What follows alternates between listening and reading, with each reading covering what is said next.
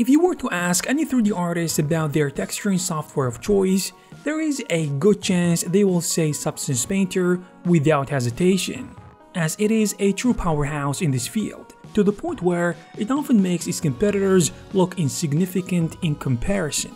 So today, I decided to put this claim to test by comparing it to one of its rivals. Of course, I'm talking about Quixel Mixer, a software that is reaching the level of Substance Painter in recent years. But is it good enough to take the spotlight? Well, let's see. First, let's address the elephant in the room and quickly introduce these two software. Substance Painter is the industry standard texturing painting software, and it is known for being efficient for creating highly realistic textures, especially in VFX productions and the video game industry specifically. It was originally created by the French company called Algorithmic back in 2014. Following the success of Substance Designer, Painter quickly made a name for itself in the industry due to the demand of this type of software and the absence of alternatives at the time, except maybe Mari, to the point where it even caught the interest of the industry giant Adobe, which acquired it in 2019 to become a valuable addition to their impressive collection of software. As for Mixer, the story is a bit similar, to say the least, with the only difference that it was initially released by Quixel, a Sweden-based company, which quickly rose to popularity, particularly after its acquisition by Epic Games, to become part of their longer strategy to improve their Unreal Engine ecosystem with high-end tools. The only notable difference is that it was originally designed as a tool for blending and mixing textures, which explains the name. But later, it repositioned itself as a software for creating textures for 3D models. So let's see now whether Quixel can challenge the leading 3D software in the industry. So let's start with the user interface. To be honest, I don't know how controversial what I'm gonna say is, but Quixel Mixer is more or less a clone of Substance Painter, at least when it comes to the interface. Let me explain. So at first glance, both of them look like an Adobe product like Photoshop in terms of layout, and they easily communicate all the key elements of their interfaces. For starters, both of them offer a layer-based workflow, where layers can be stacked on top of each other. Let's consider, for example, a scenario of texturing an asset, where we add scratches in one layer and dust in another.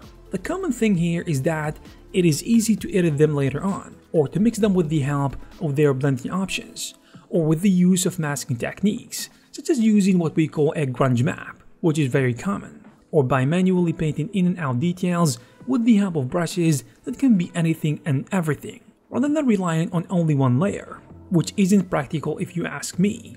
Additionally, both offer a vast library of tools and brushes, and a side menu where we can adjust multiple elements, such as a brush and texture map settings, size, rotations, color picker, and various tools depending on the mode you're in, such as working on a masked or normal layer. So from the first glance, they appear pretty much the same. It's just that Substance Painter has more features, such as a smudge tool to smooth any unwanted areas, in addition to filters like blurs and watercolors, or particle brushes that can simulate, for example, a broken glass effect, or maybe rain, in addition to being a more advanced software. But why is that? Personally, I find Substance Painter to be better than Mixer, and let me explain.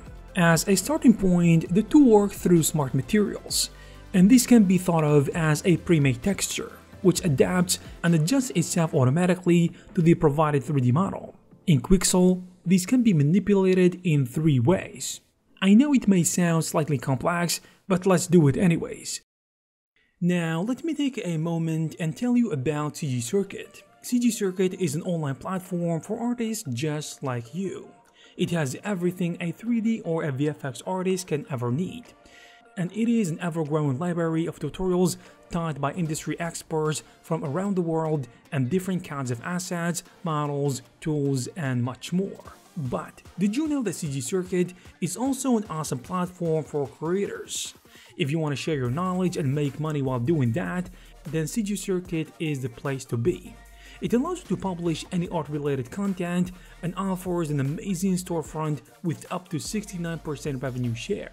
Not only that, Their video player and account manager are jam-packed with features that will truly make your time spent on the platform extremely enjoyable for you as a user or a creator alike. Also, from the 21st to the 24th of November, CG Circuit is offering a massive 50% discount on all of their products.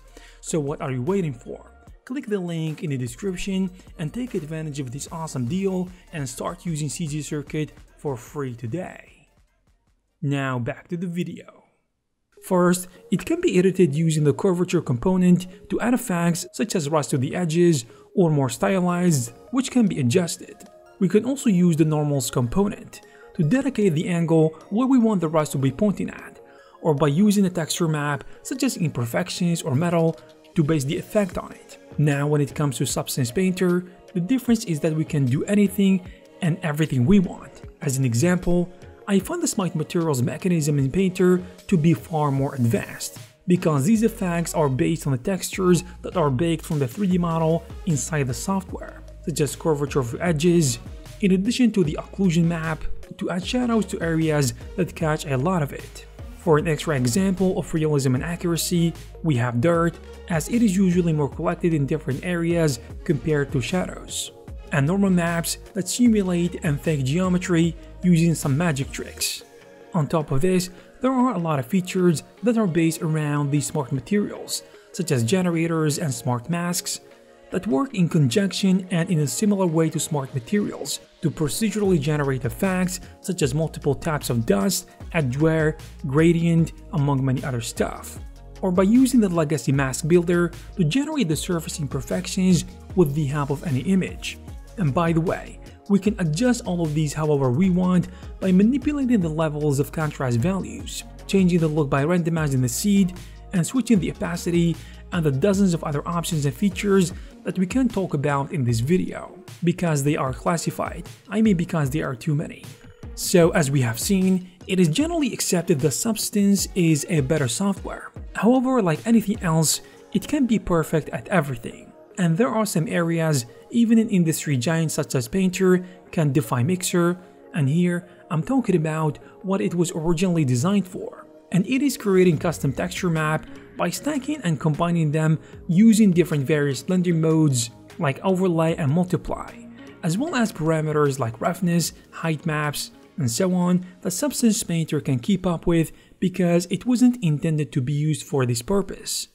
Another advantage of Mixer is its integration with Quixel Megascans library, which is a collection of high-quality scan textures and decals such as rocky terrains, wall cracks, streets, or anything else that can be used for free with Unreal Engine, making it a very important feature of this software. And we cannot overlook this, especially knowing that these Megascan libraries are used by a lot of major productions, such as the video games of Rockstar and specifically in Red Dead Redemption 2. Now, in terms of pricing, Substance Painter follows a subscription-based model, and you can get it for a price of about $50 per month, but this could change depending on your region. You can also buy a perpetual license on the current year's version on Steam for about $150. As for Quixel, well, it doesn't have a price tag since it is completely for free. You can download it with Unreal Engine to start creating some cool stuff. On a side note, let me ask you a question. When was the last time you heard anything about Quixel Mixer?